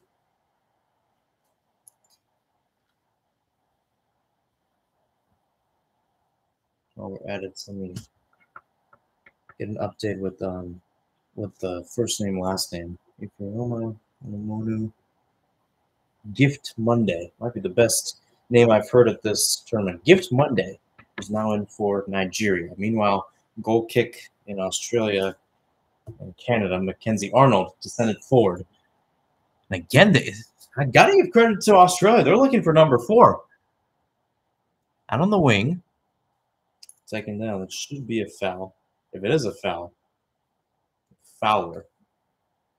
A lot of rhyming schemes. Nonetheless, in the chance, Gorey across the box. Back with Fowler again. Fowler in the box. A shot off the post. Oh boy, she's looking for a brace. Trying to put an exclamation point to this one.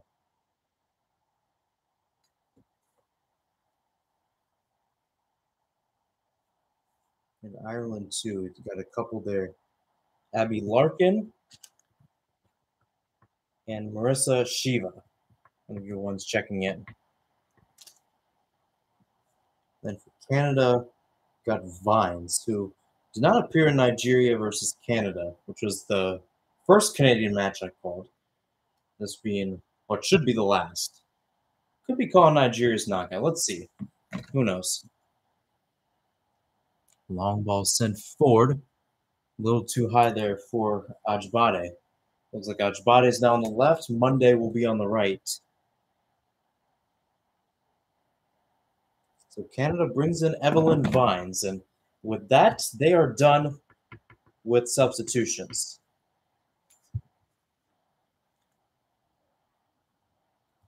'87th minute in Lang Park, 81st at Melbourne Rectangular.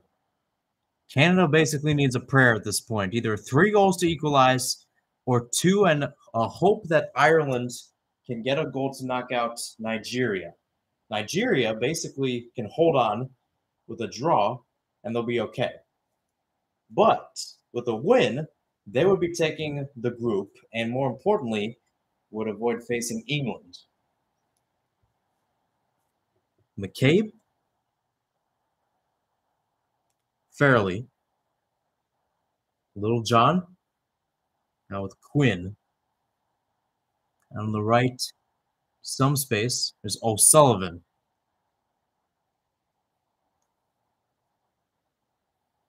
Dribble forward, dribbled out a little too far for a running McCabe. So 88th minute, chances trickling down. You can probably tell, I mean, the fact that you have a 6-minute difference between Ireland, Nigeria, and Canada, Australia, you can figure, I mean, Australia knows it by now, but the fact that you have some inkling there, obviously, if Nigeria does draw, you can post it up there and know that Australia does not have a test of their lifetime in the knockouts. Now, granted, it's still going to be tough, but it's going to be much easier than before. I think the more important part is, and again, that might be a double-edged sword, if you will, is with Sam Kerr not playing. Meanwhile, Lacasse, 25 yards out, Carpenter with a clear forward. Meanwhile, Ireland now in the attacking third. Chance here. Fahey now on the right. Cross deflected away. Back with Shiva. Australia now. Back in their attacking third, at a much slower pace. They don't need to get a fourth, but it would be nice. Ford cutting inside Buchanan. Attempted to clear. That was blocked. Back with Buchanan. And she'll play it off towards Sheridan, who will send it out.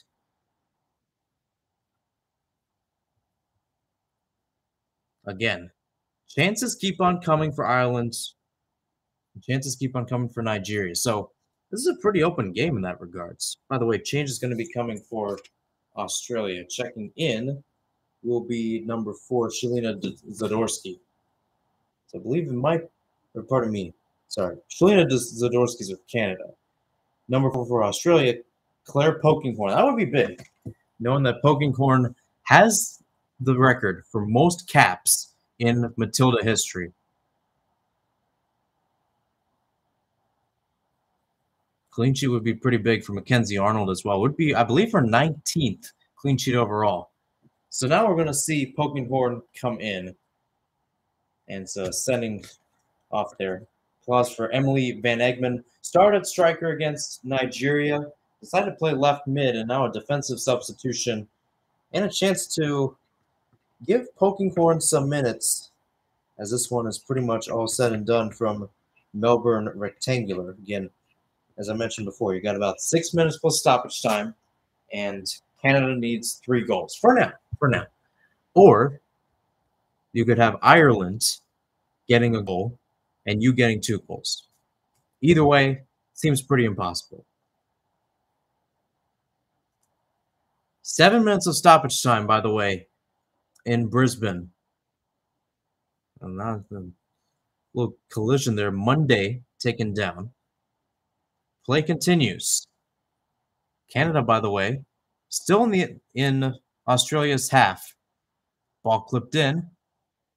Back with Lacasse. She's at the edge of the box now, cutting inside. Lacasse's shot is blocked away. Polkinghorne and crew still in the area, and it's going to be a foul. Some of the Canadians were calling for a handball. They weren't going to get it. Meanwhile, Ireland again.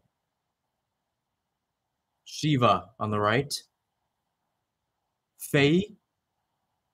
And get back with Shiva. That one's cut away. McCabe now playing center. Little John. Pace has slowed down. And by the way, now that stoppage time has been up from 7 minutes to 11 minutes at Brisbane. So still a lot of chances for either side. That is Ireland. I mean, what a moment it would be if they can steal 3 points from Nigeria. Canada again. Fleming out towards Buchanan. Buchanan crossed in. That's headed up. Headed back there by Polkinghorne and officially cleared. Only as far as Lawrence now. 30 yards out. Back in. Headed up. And it will be saved there. That was worth the effort there from number 14 for Canada, Vanessa Gill, who's basically playing higher up. Right now, Tony Gustafson's squad has all momentum, all favor in favor of them. 5 minutes. Meanwhile, collision there with O'Sullivan taken down.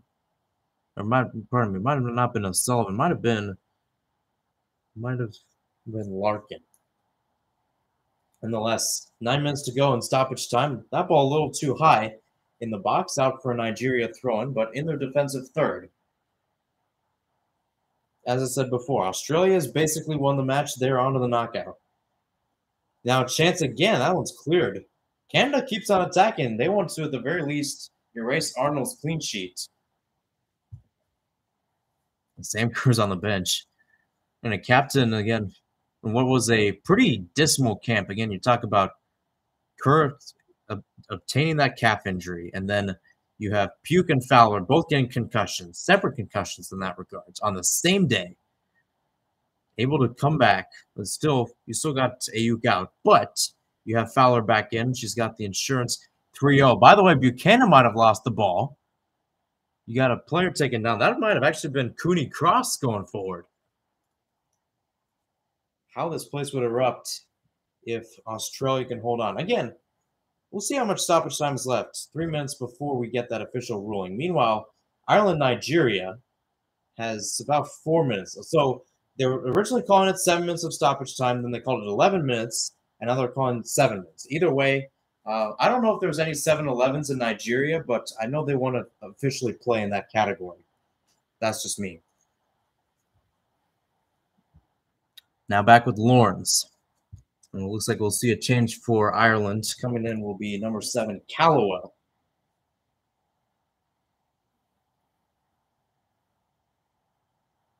Sorry, Caldwell, not Callowell. Diane Caldwell.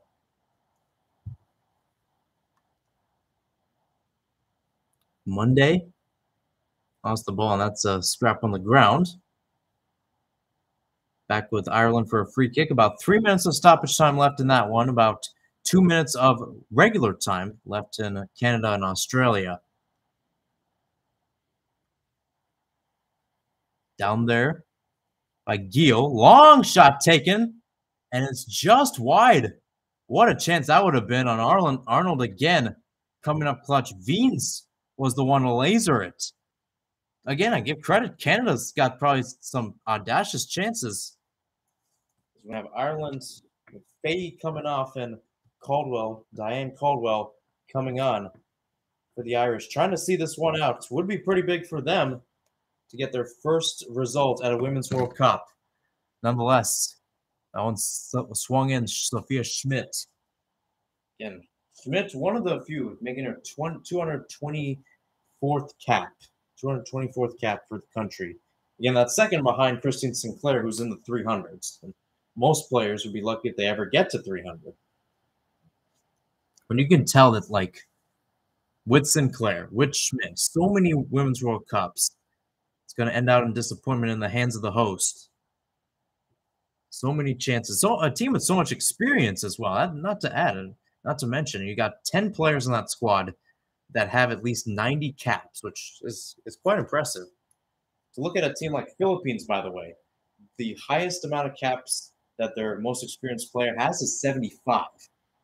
So you can see the difference between some of the teams in this tournament. Of course, 32 makes it bigger. How about the shot by Veens? And Arnold just gets a left palm on it. Might be a Golden Glove type save right there. They're approaching 90 in Melbourne Rectangular, and that stadium is buzzing as Cooney Cross goes back to the corner to take. Here's Gift Monday going up. Monday, able to get past. About a minute left in this one. Monday, still dribbling around, still trampling. She goes down, no foul. Ajbade with a shot from distance, and that's saved. Meanwhile, Australia, they're past 90, and they're maybe trying to get 4. Been trying for a while. Polkinghorn's pass deflected off of Gio, or Veens rather. But how about the chance there by Ajbade? Ajbade, just not enough power on the ball, in my opinion. But again, if you're Randy Waldrum, you have to be pleased with the results here. And again, this is a Nigeria team that going into today made the round of 16 in 2019 as a 3rd seed, and then made the quarterfinals in 1999. That too, I mean, you look at it, quarterfinals was as a 2nd seed. Round of 16 was as a 3rd seed. So in other words, it would not happen in today's Women's World Cup. Trying to show their power, trying to show their dominance. And that's it from Lang Park in Brisbane. Nigeria are on to the knockout stage. They get the scoreless draw. They get the point they needed against Ireland. Couldn't get the goal in. Again, Asisat Oshola with so many chances. But nonetheless, the job's completed, and the Super Falcons supporters can celebrate. Meanwhile, back with Canada and Australia, and it looks like we might have a penalty on our hands with a minute 30 left.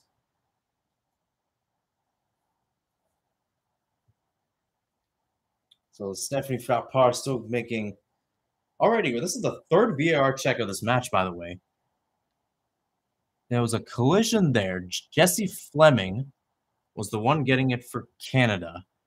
And challenging for the ball is Katrina Gorey, close to the edge of the box. So the question is it a foul? Does it happen inside?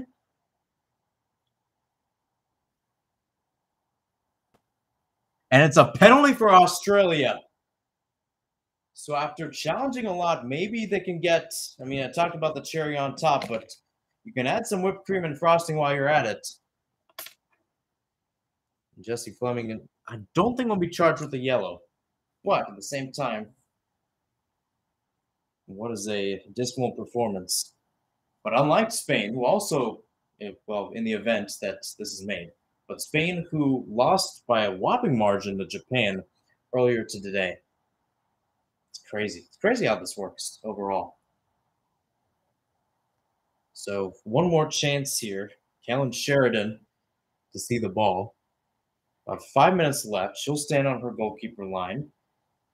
And it will be, pardon me, it will not be Gorey. It will be Steph Catley, the captain, to take this with her left foot. Again, vice captain, Sam Kerr the captain, but she's on the bench, as we've noted many times before. But what a chance this would be for Steph. What a chance this would be for Australia to really put the emphasis on this one. Catley with only 4 goals in her history of being with the Matildas. Can she get 5 for her, 4 for the country? Yes, she can. And there's your exclamation point from Melbourne Rectangular Stadium. 4 goals, 3 points, and Australia, the leaders heading to the knockouts.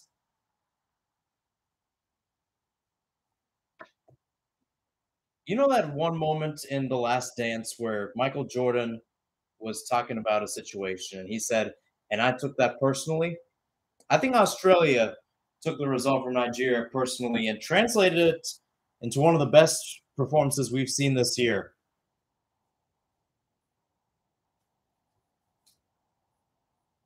Looks like Sheridan stayed on her line. Even if she didn't, that's going to be a goal.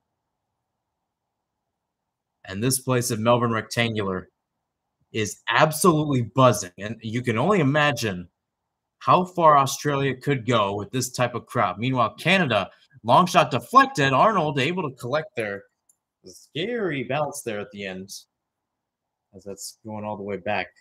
Looks like Canada might have made another change. Number 23 is now in. So I believe it might be, I'm guessing maybe Nichelle Paris, maybe? No, Olivia Smith, making only her 3rd cap. One of the very few players in this Women's World Cup that's actually younger than me, born August 5th, 2004.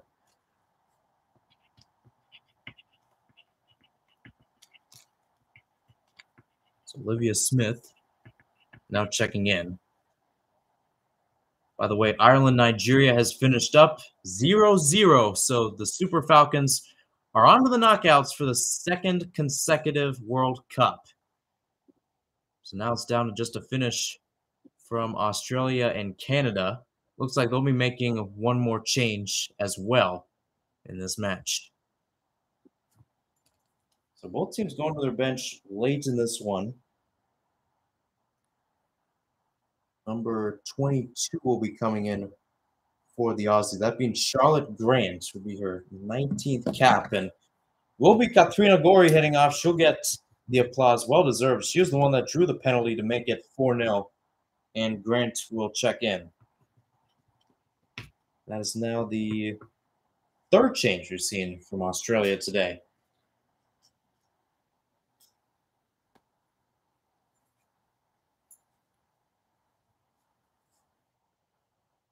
All deflected, and here comes Charlotte Grant with her first touch of the day.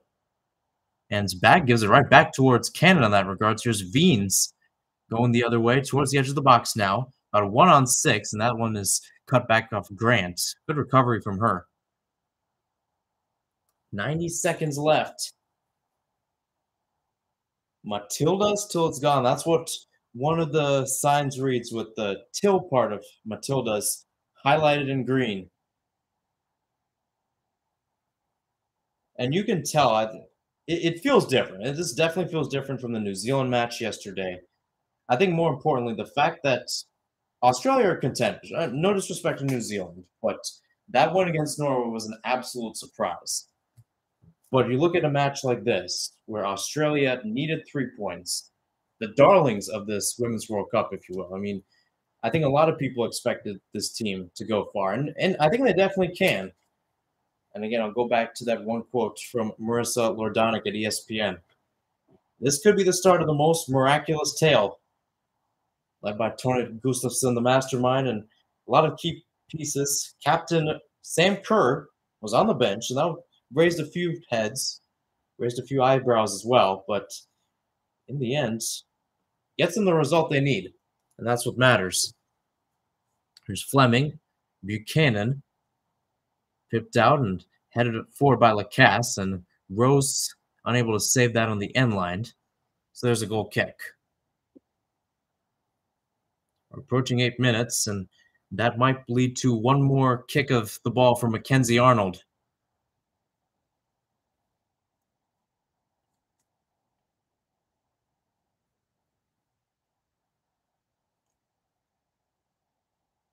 Arnold sets the ball down for the goal kick.